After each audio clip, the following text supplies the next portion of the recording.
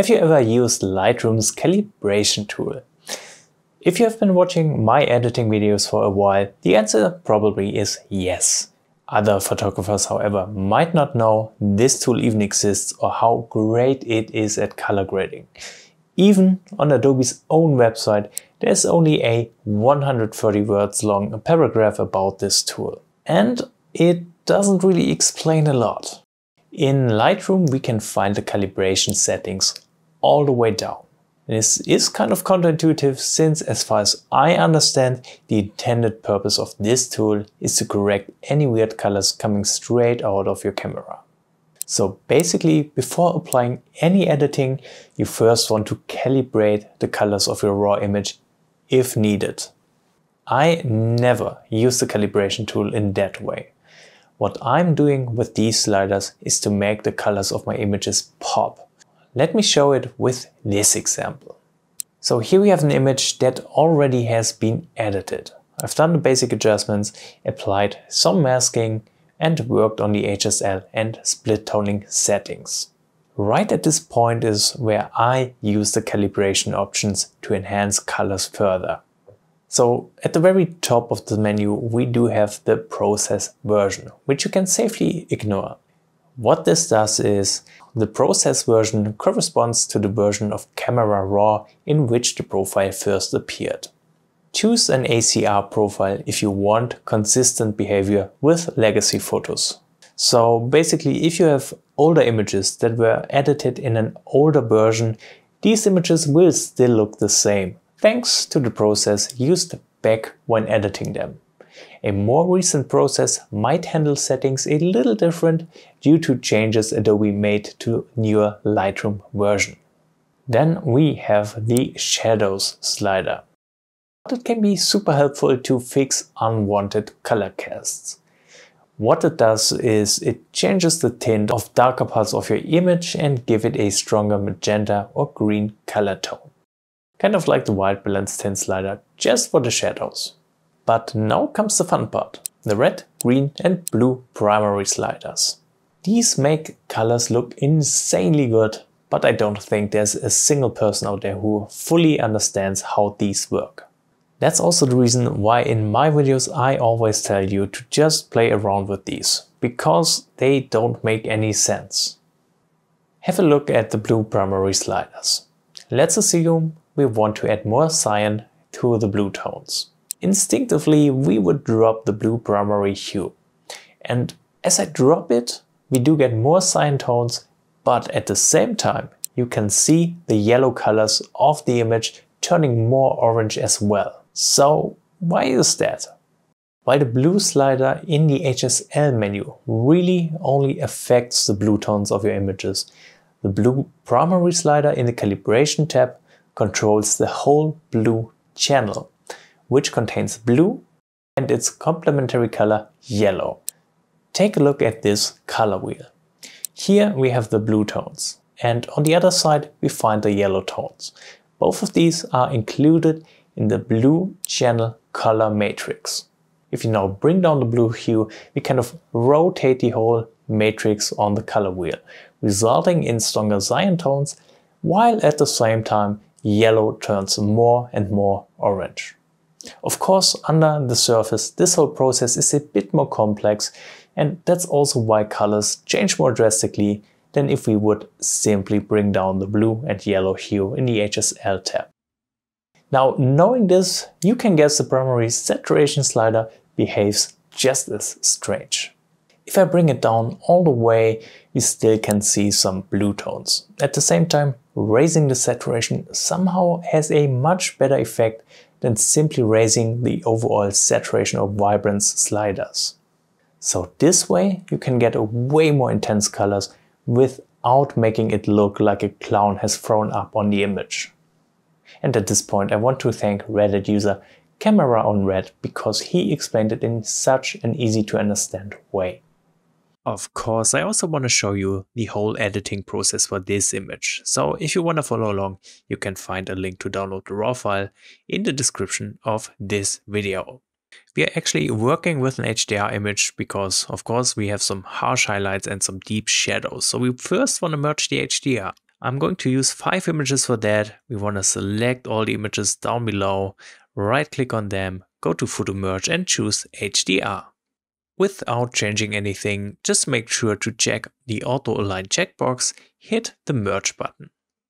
You will then end up with an image like this. I already have applied a little bit of cropping, as you can see. I took away a big chunk from the top right part of the image because that's rather uninteresting. And with that out of the way, we can start working on the basic adjustments, getting the exposure right.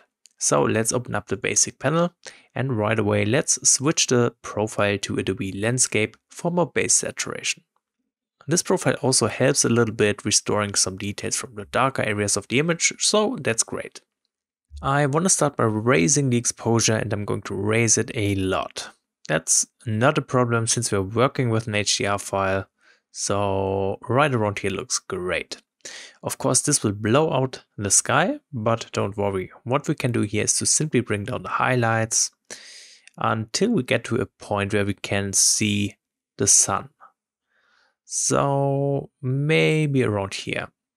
I also want to raise the shadows just a little more. Okay. And let's also add a bit of contrast. Looks much better already. I do think I need to adjust the white balance a little bit. What this means is I'm going to bring up the temperature, introducing some warmer color tones to this image, but I really don't want to overdo it. So I want to go with something like this. Keep it subtle. Okay. And then we can also introduce some texture and some clarity to keep this image sharp and clear. And while we're down here, let's also add a little bit of vibrance. Perfect. Now the image looks much better already, but of course we can transform it a lot more with a bit of masking. So let's head into the masking menu. And I want to start with a simple sky selection mask.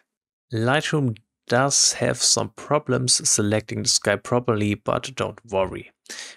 I mainly want to affect the top part of the sky, so I want to further work on this mask anyway. I'm going to say subtract and choose a radial gradient. I'm going to pretty much subtract the brightest parts of the sky around the sun from this selection. And I also want to subtract a linear gradient for the left side, because right here over the horizon we don't need that mask. And what I want to do here is to bring down the exposure, just making the top part a little darker and adding some more contrast this way. Okay, we can also bring down the highlights. This works quite nicely up here in the sky because it mainly consists of highlights, of course. So this really helps. Then let me create another linear gradient coming down from the top like this. And again, I want to use it to make the sky part darker. So let's bring down the exposure once more. I'm going to drop it quite a bit because I like this custom vignetting effect, just like this. Okay, now that we worked on the sky, I also want to work on the foreground. I'm going to use a luminance range mask and I'm going to click somewhere in here. I want to further narrow down the luminance range, so I'm going to deselect some of these deeper shadows, just like this. Let's bring up the whites. As I said, I only want to work on the foreground, so I'm going to click on those dots, choose intersect mask with, and I'm choosing the brush. And with the brush, I'm just painting over the areas which I want to change. And that's mostly these rocks right here in the very near foreground. Here I want to bring up the contrast. And I also want to add a little bit of clarity. That looks wonderful. We could even introduce some temperature, making them look a little warmer, just like this. And finally, I also want to target the forest right here in the middle part. For that, I'm going to use a color range mask. Let's see if this works. I'm just clicking right here in the forest. Of course, this selection is way too much, but I can use the refine slider of the color range mask to further narrow down the selection. So that's looking much better. Again, I'm going to click on those dots, choose intersect mask with, and click on brush. And then once more, just brush over the area we want to change right here. Alright, what I want to do here is to bring down the shadows for more contrast. And I also want to increase the clarity a bit. Wonderful, this looks great. And that's the image after the masking adjustments. I think at this point we can compare it to before real quick and you can see a huge difference. Of course, because we are working with an HDR file. Now, let's do some color grading. I'm going to start in the color mixer and I want to go into the Hue tab first. Here I want to bring down the yellow hue, which has a similar effect to the blue primary hue calibration stuff we did earlier. Just want to make the sun appear to be a little more orange-ish. So I'm going to drop it like that. And I'm going to head over into the saturation tab. I'm going to bring up the orange saturation here. And at the same time, I want to bring down the aqua tones and the blue tones slightly. Okay, perfect. Then let's do a bit of split toning right here in the color grading tab. And I want to start with the highlights. And of course, for images like this, we want to make the highlights warmer by setting up a warm hue.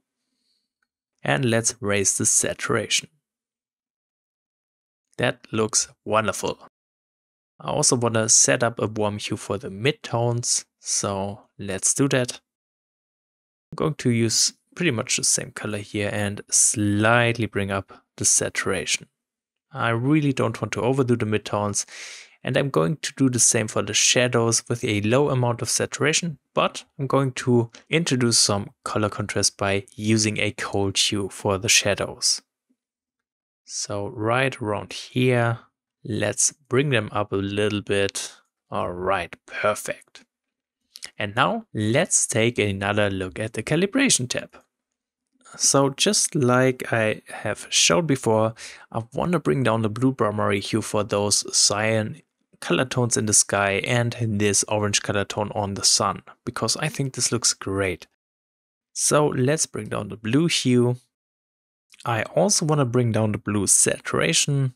Usually I'm increasing the saturation for my images, but in this case I think it looks better when I bring it down. Because after bringing it down like this, the water and the sky just look a lot better. Okay, I also want to bring up the green primary hue. Just like that. And let's see if we can raise the saturation a bit. Alright, that looks great. And I want to bring down the red primary hue. Again, this helps to further improve the colors, especially on the sun, which looks so much better this way. And I'm also going to bring up the saturation a notch.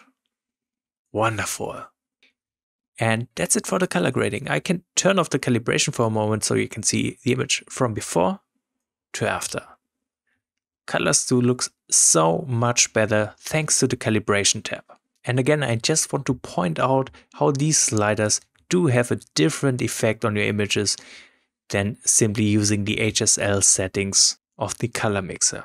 So I really highly recommend always playing around with these sliders. I usually do it towards the end of the editing in Lightroom, but of course, if you prefer, you can also do it in the beginning. It's totally up to you. So the last thing we want to do in the editing process is the sharpening in the details tab, so let's do that. I'm going to bring down the radius, I'm going to increase the details, I'm going to add some masking while holding down the Alt key, because I only want to sharpen certain things, just like you can see here. And then let's bring up the amount of sharpening. Wonderful. And that's the final image. So let me know if you have any experience with the calibration tool. Maybe you can share some more information on it if you know how it works. Would be great. And if you have any questions, let me also know in the comments. So thank you so much for watching this video and see you guys next time.